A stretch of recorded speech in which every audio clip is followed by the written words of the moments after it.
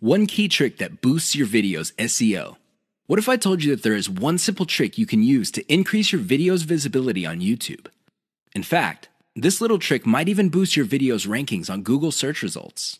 Excited yet? I know you would be. Here's the thing.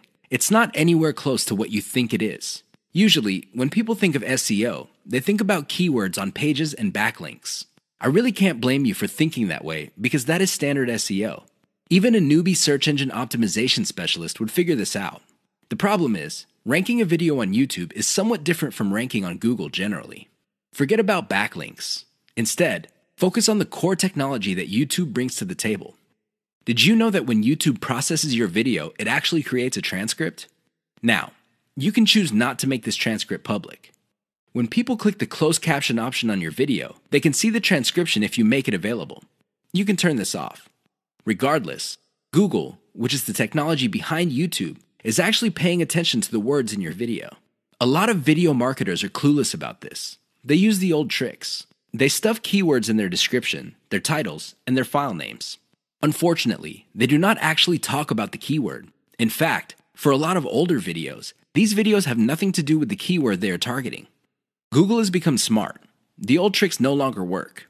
Here's the simple trick. Mention your keyword in your video. Sounds simple, right? Well, there's a complication. Mention it in context. That means there has to be other keywords that give proper context to your keyword. You can't just target one keyword and repeat it over and over again in your video. That's not going to work.